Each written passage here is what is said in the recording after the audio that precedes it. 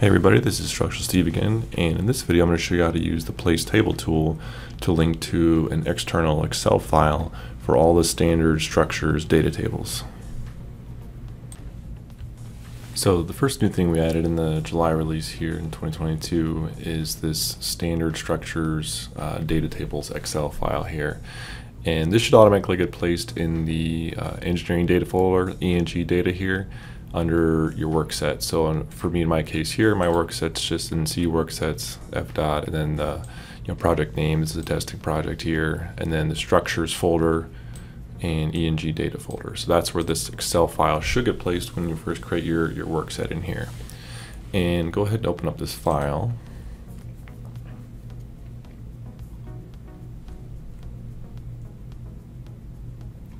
And the first tab in here you can see is a kind of an instructions tab. It kind of explains how to use the table itself, and the Place Table tool talks about how to refresh your data from the tables here, whether it's a single table or multiple tables at the same time here. But let's go ahead and jump to a nice easy table here. So let's do like the bearing pad table here. So with all these data tables, as you can see here, we have the table itself, and there's these green shaded cells. So this is known as the body of the table, and same thing with this one here. So the green shaded area is just the table body. The area up at the top here is kind of the table header, or sorry, the table title row here, and these are known as the header rows. And one thing that's important to note is all the formatting is actually controlled in MicroStation or OBM or ORD with table seeds that we have set up in the DGN lib files. So this formatting here doesn't make any difference. This is just for present, kind of aesthetics when you're first putting in this information here to kind of know how things are going to line up. But again, this information here, the formatting, this header in the title row here, this is controlled in the table seed. So this information here does not get pulled into the table in MicroStation. That's in the table seed. That's important to note. The only thing that's going to get imported into MicroStation with that Place Table tool is what you have here in the body row. So I'm going to go ahead and put some information in here. This first span was 2.1.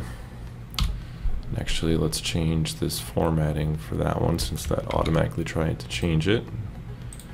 Do text, so we'll do 2.1 here. That's span 2, or bridge 2, span 1. And then the way this table worked out here, we went to 2.4.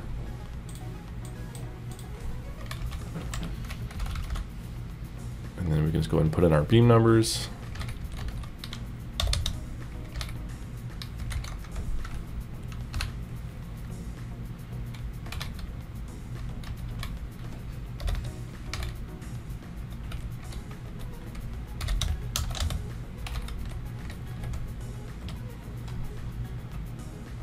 And we'll worry about like the wrapping and how that's going to wrap around in a second here. But you could always wrap it here to kind of see what it's going to preview and look like. But we'll have full control over the column widths and all this stuff when we get into into OBM here.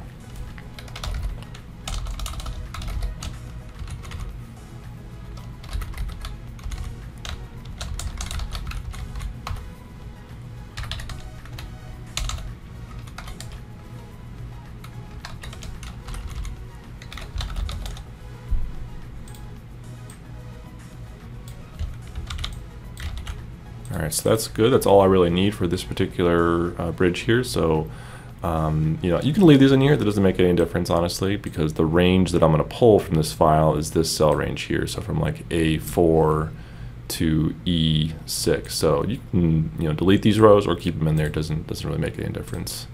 But I'm going to go ahead and Control S to save this file, and go ahead and minimize that. And I'm in my file here. Now I'm right just in a sheet model here. There's no need to put tables in design models or drawing models or anything. You can put them just right on the sheet model. It's really the only model type you need for if you're only putting table content on a sheet. So to start off with, I'm going to go to that Place Table tool. And actually before that even, I am in the drawing workflow under Annotate and Place Tables. And then since we're pulling from an Excel file here, I'm going to go ahead and choose Excel, For table seed, we have table seeds for all those standard tables set up here. So I just need to choose that bearing pad I table here, and you'll notice once I do that, it's going to pause and it's going to pull that resource from the DG and lib file here. And it might need, I think the scale's okay. But let's go ahead and choose that file. So under the little ellipsis button right here.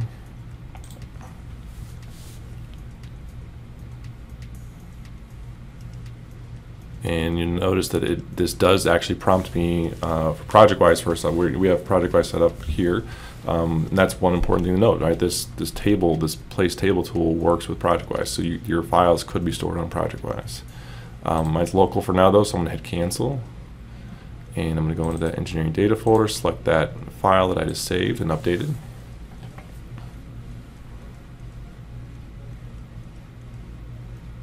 While that's getting kind of loaded in there, I'm going to go back and check that range one more time. So it was A4 to E6.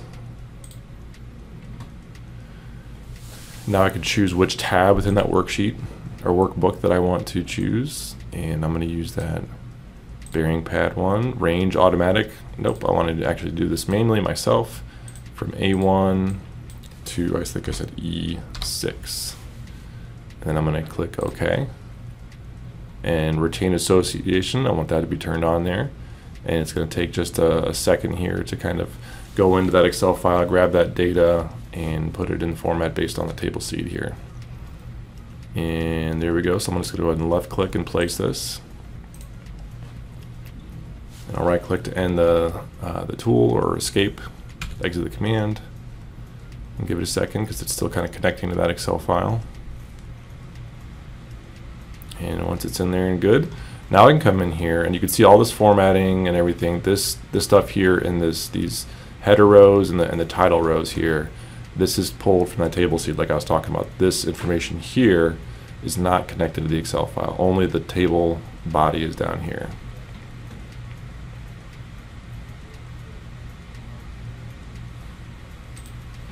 And actually I can see here, so something looks wrong here, right? There's kind of merged information. I got the title and header rows here and then also in here.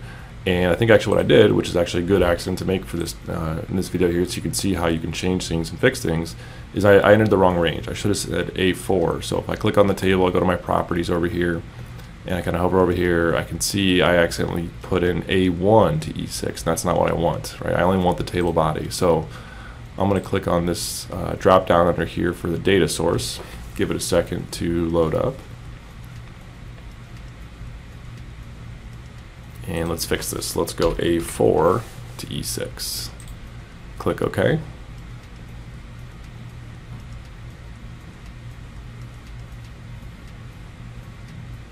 So this is how you can modify that table range from the data source right over here in the properties once you click on that table. And sure enough, so now that I fixed that range, that looks much better, right? That's exactly what I want. That's what's being pulled in from this Excel file here. This is the information I wanted. This information here is not coming from Excel. It's just that's coming from the table C that I have in my resources here. So nice thing about this now is I can click on this and resize this thing, to whatever I want.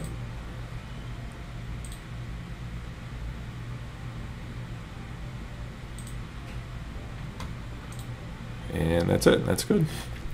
Now if we want to go ahead and refresh this data source, so let's say I go back to this Excel file here and I change this. Let's just make something real obvious here, right? 000. And I save this Excel file. Right, I can click on this table. I can right click and refresh table, or let's say this is a sheet with a bunch of data tables on there. I can do a key in, so I can do enter in the keyboard. So go ahead and hit enter to bring in your key in, and you can do table, so you can kind of follow it in here. So table and refresh all. Double click on that, and that'll refresh all the data tables in the sheet model at the same time.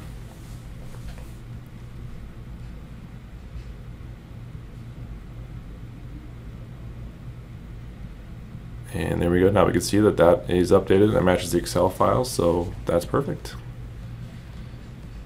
And thanks for everyone watching the video. If you like the video, go ahead and give it a like and share it with others. And I'll see you in the next video.